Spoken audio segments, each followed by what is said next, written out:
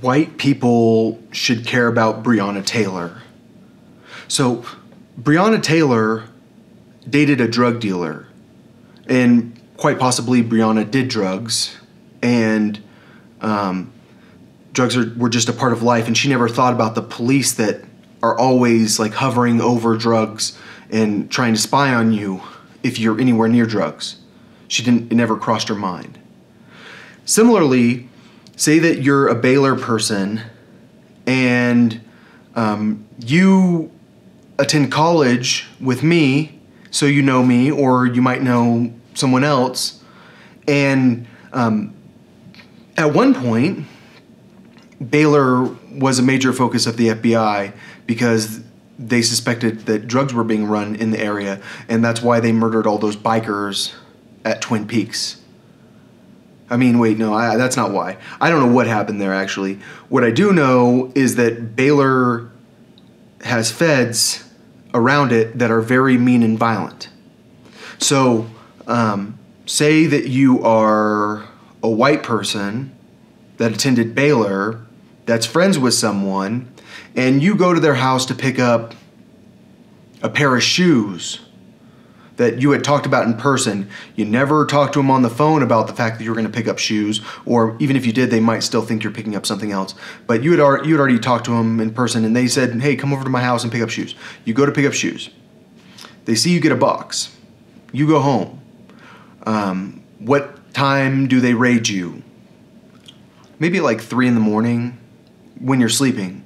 So you wake up groggy and you hear something, you grab your gun. You don't understand, you're discombobulated.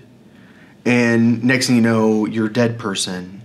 And all you did was pick up shoes from your friend from Baylor, and your friend from Baylor might not even know that they're suspected of drug trafficking.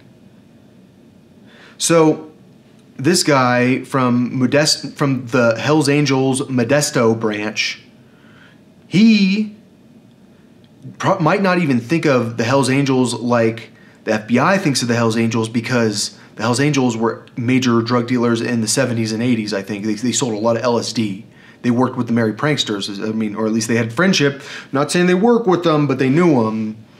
And so now, flash forward a very long amount of time, and there's this biker guy that's in this small town in California who does meth, probably. I mean, I'm sure. And there's his wife who does meth. And part of their life is trying to find a way to do meth, and the way to do meth is to sell meth. And so I don't think most people understand that. I really don't think people understand how hard it is to maintain a very large addiction without doing drugs. All I'm saying is this guy doesn't even understand that the FBI cares so much about the Hells Angels because of the 70s. And he's just a biker gang member, but maybe, you never know, he's 60, so they've probably known about him for a while, but it was weird how there's no DEA on that list of people that were investigating, what's his name, Randy, I already forgot his name. I don't remember names very well. All right, so if you're from Baylor,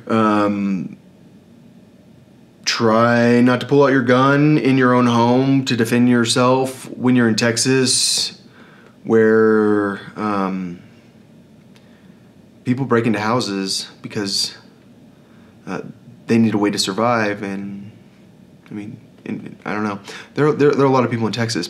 All right, so I was thinking about like illegal immigrants breaking into houses, but don't want to accuse people of doing that sort of thing, but it happens, especially when people are from other countries. They'll just get deported.